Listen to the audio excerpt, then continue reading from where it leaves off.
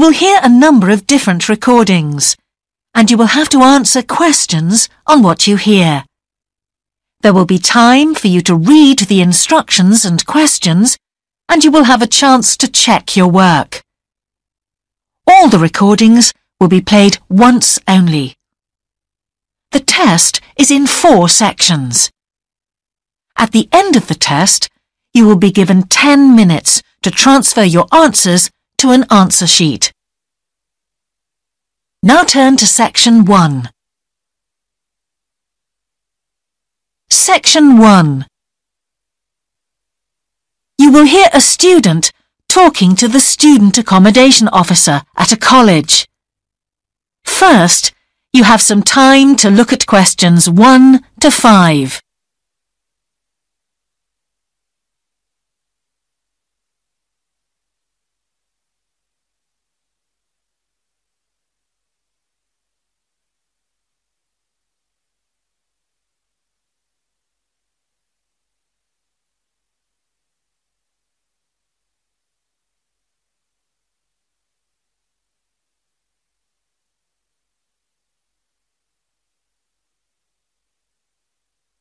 You will see that there is an example that has been done for you. On this occasion only, the conversation relating to this will be played first. Good morning. Can I help you?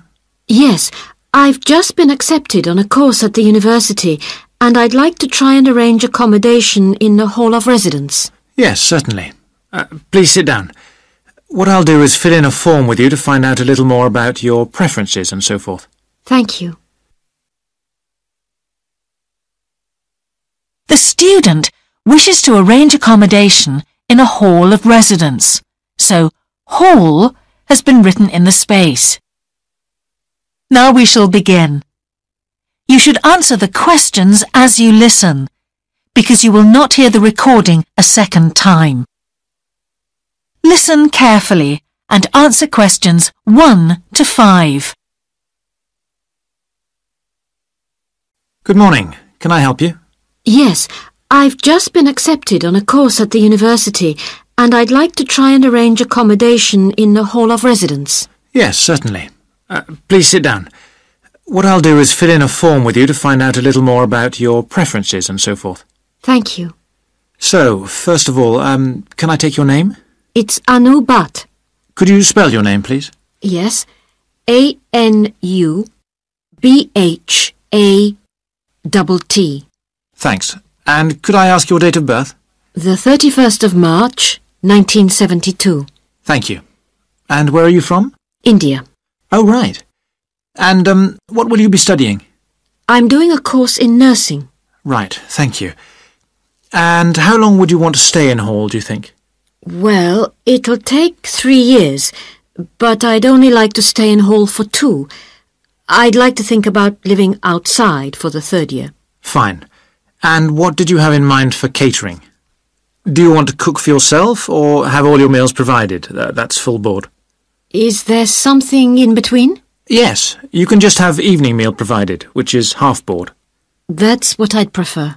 Yes, a lot of students opt for that. Now, with that in mind, do you have any special diet, anything we should know about? Yes, I don't take red meat. No red meat.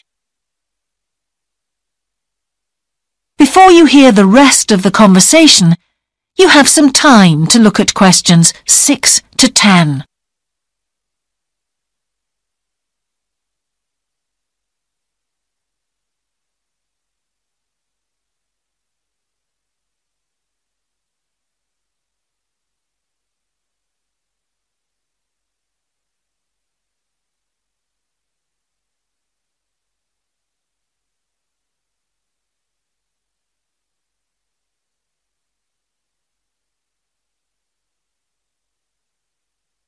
Now listen and answer questions 6 to 10. Now, thinking about the room itself, we have a number of options. You can have a single study bedroom or you can have a shared one. These are both what we call simple rooms. The other alternative is to opt for a single bedsit, which actually has more space and better facilities. There's about £20 a week difference between them. Well, actually my grant is quite generous and I think the bedsit sounds the best option. Lovely. I'll put you down for that and we'll see what availability is like. Now, can I ask some other personal details which we like to have on record? Yes, of course. I wonder if you could let us know what your interests are. This might help us get a closer match for placing you in a particular hall. Well, I love the theatre. Right. And I enjoy sports, particularly badminton. Ah, that's worth knowing. Now, what we finish with on the form is really a list from you of what your priorities are in choosing a hall, and we'll do our best to take these into account. Well, the first thing is I'd prefer a hall where there are other mature students, if possible. Yes, we do have halls which tend to cater for slightly older students. And I'd prefer to be out of town. That's actually very good for you because we tend to have more vacancies in out-of-town halls. Lucky. Yes. Anything else? Well, I would like somewhere with a shared area, a TV room, for example, or something like that. It's a good way to socialise. It certainly is. That's it. Now, we just need a contact telephone number for you.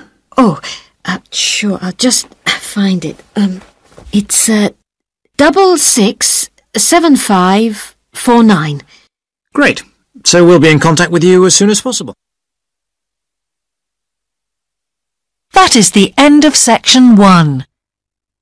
You now have half a minute to check your answers.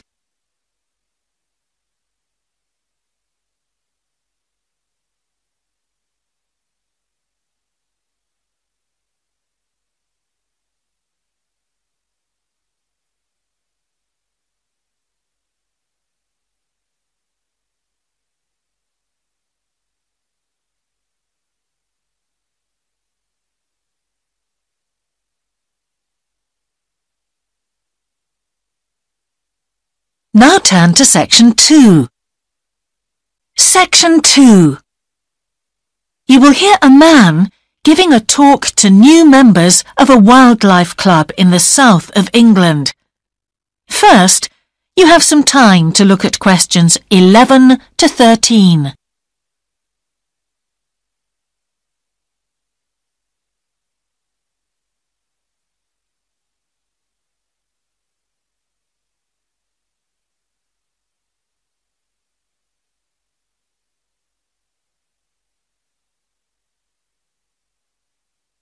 Now listen carefully and answer questions 11 to 13.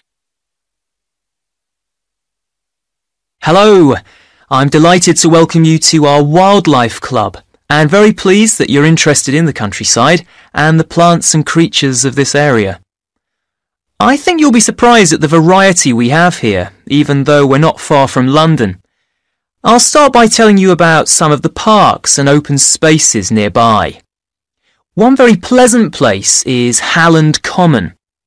This has been public land for hundreds of years, and what you'll find interesting is that the River Ouse, which flows into the sea 80 kilometres away, has its source in the common.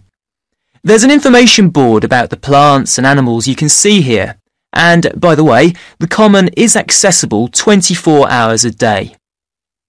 Then there's Holt Island, which is noted for its great range of trees. In the past, willows were grown here commercially for basket making, and this ancient craft has recently been reintroduced. The island is only open to the public from Friday to Sunday because it's quite small, and if there were people around every day, much of the wildlife would keep away. From there, it's just a short walk across the bridge to Longfield Country Park. Longfield has a modern replica of a farm from over 2,000 years ago. Children's activities are often arranged there, like bread making and face painting. The park is only open during daylight hours, so bear that in mind if you decide to go there.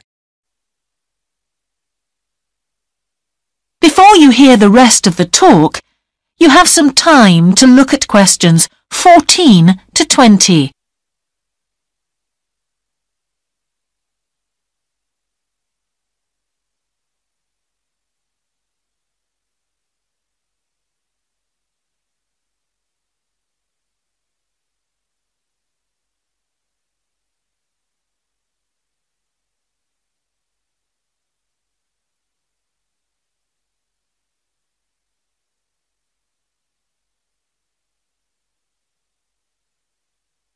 Now listen and answer questions 14 to 20.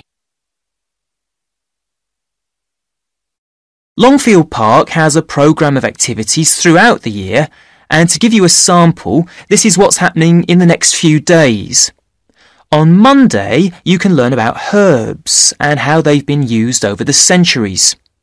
You'll start with a tour of our herb garden, practice the technique of using them as colour dyes for cloth, and listen to an illustrated talk about their use in cooking and medicine.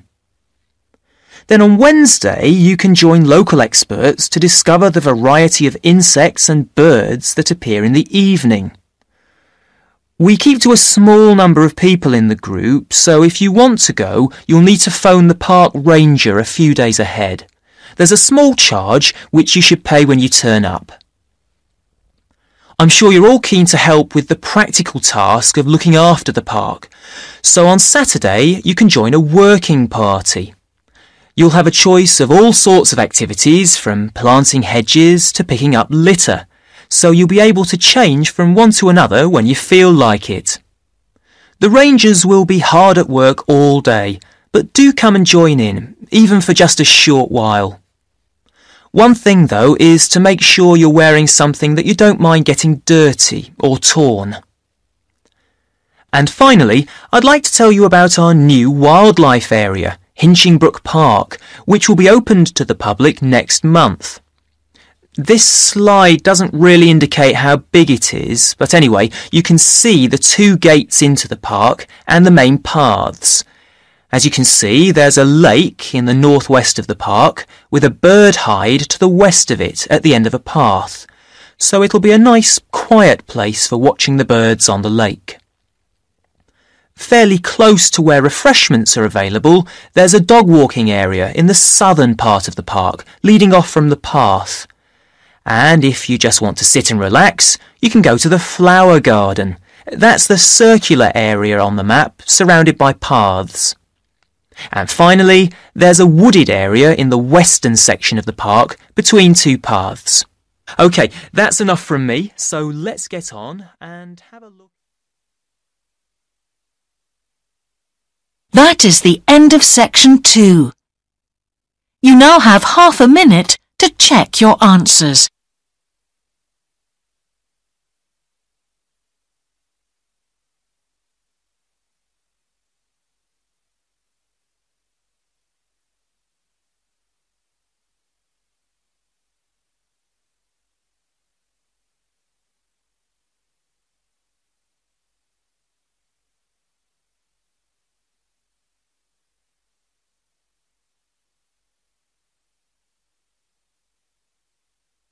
Now turn to section 3. Section 3. You will hear a geography student called Caroline discussing her dissertation with her tutor. First, you have some time to look at questions 21 to 23.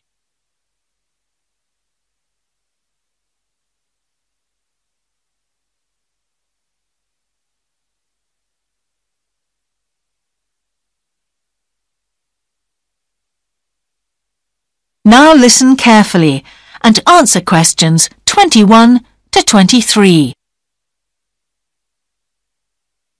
Ah, Caroline. Come on in, sit down. Thanks. So how's the dissertation planning going?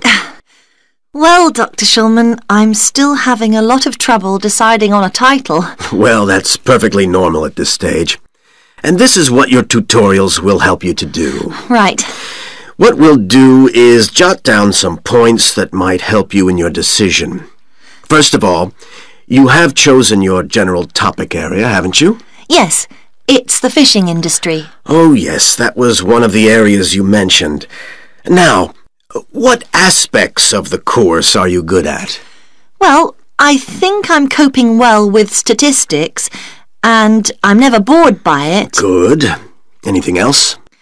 Well, I found computer modelling fascinating. I have no problem following what's being taught, whereas quite a few of my classmates find it difficult. Well, that's very good. Do you think these might be areas you could bring into your dissertation? Oh, yes, if possible. It's just that I'm having difficulty thinking how I can do that. You see, I feel I don't have sufficient background information. I see. Well, do you take notes? I'm very weak at note-taking. My teachers always used to say that. Well, I think you really need to work on these weaknesses before you go any further. What do you suggest? Before you hear the rest of the tutorial, you have some time to look at questions 24 to 30.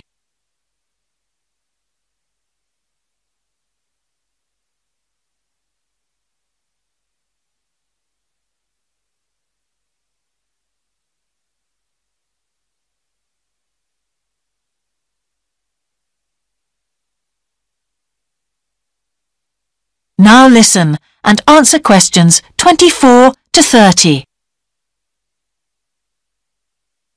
Well, I can go through the possible strategies with you and let you decide where to go from there. Okay, thanks. Well, some people find it helpful to organize peer group discussions. You know, each week a different person studies a different topic and shares it with the group. Oh, right. It really helps build confidence. Yeah. You know, having to present something to others. I can see that. The drawback is that everyone in the group seems to share the same ideas.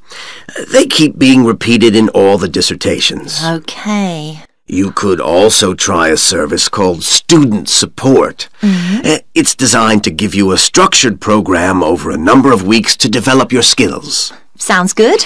Yes. Unfortunately, there are only a few places. Ah. But it's worth looking into. Yes, of course. I know I've got to work on my study skills. And then there are several study skills books you can consult. Right. They'll be a good source of reference. But the problem is, they are sometimes too general. Yes, that's what I've found. Other than that, I would strongly advise quite simple ideas, like using a card index. Well, yes, I've never done that before. It's simple, but it really works because you have to get points down in a small space. Another thing I always advise is don't just take your notes and forget about them. Read everything 3 times. That'll really fix them in your mind. Yes. I can see it'd take discipline, but... Well, if you establish good study skills at this stage, they'll be with you all your life. Oh, yes, I completely agree. It's just that I don't seem to be able to discipline myself. I need to talk things over. Well, we'll be continuing these tutorials, of course. Let's arrange next month's now. Let's see. I can see you virtually any time during the week starting the 22nd of January. What about the 24th? I'm free in the afternoon. Sorry, I'm booked then. What about the following day? The Thursday? Yeah? I can make the morning. Fine. We'll go for the 25th then. That's great. Thanks. That is the end of section 3. You now have half a minute to check your answers.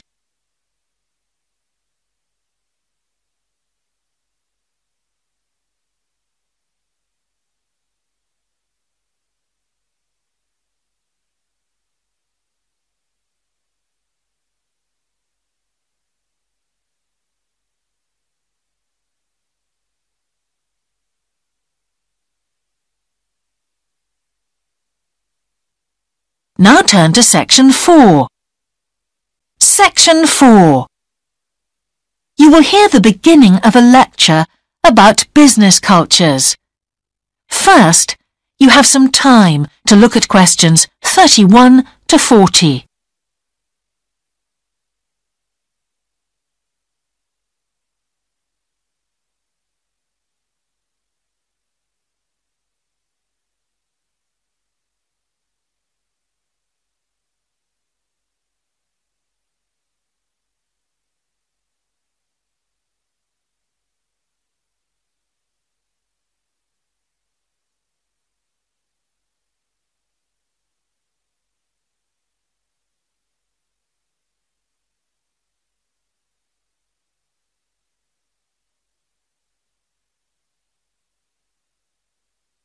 Now listen carefully and answer questions 31 to 40.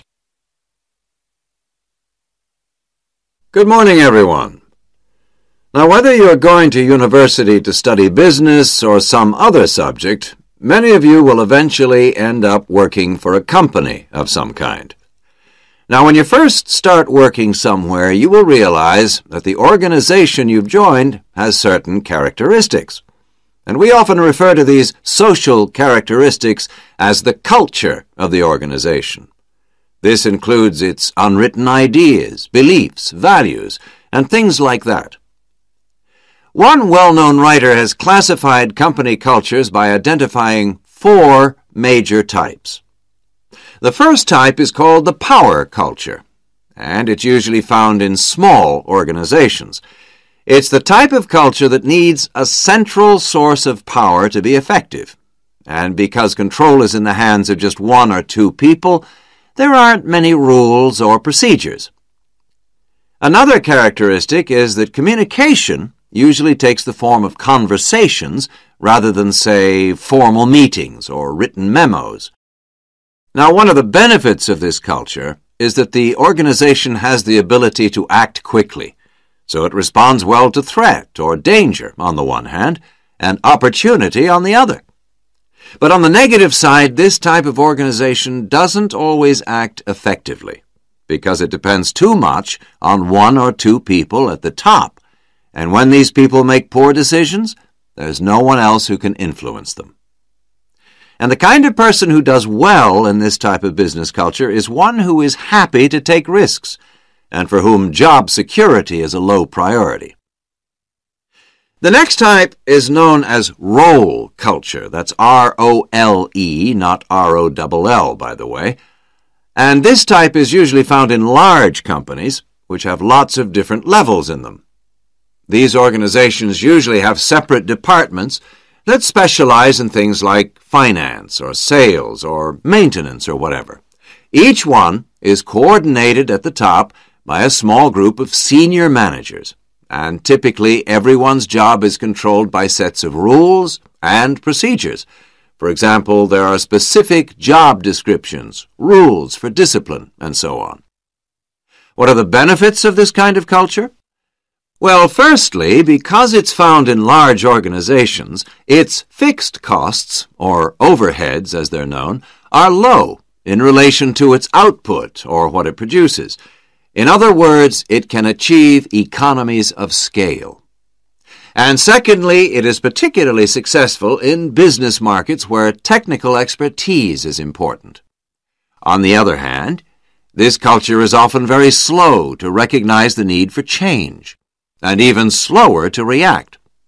What kind of person does this type of culture suit? Well, it suits employees who value security and who don't particularly want to have responsibility.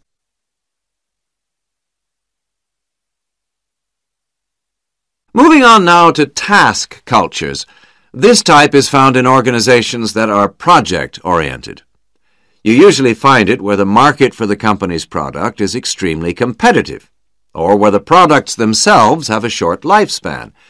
Usually, top management delegates the projects, the people, and other resources, and once these have been allocated, little day-to-day control is exercised from the top, because this would seem like breaking the rules. Now, one of the major benefits of this culture is that it's flexible, but it does have some major disadvantages too. For instance, it can't produce economies of scale or great depth of expertise. People who like working in groups or teams prefer this type of culture. And finally, the fourth category is called the person culture. This type is quite unusual. That is the end of section 4. You now have half a minute to check your answers.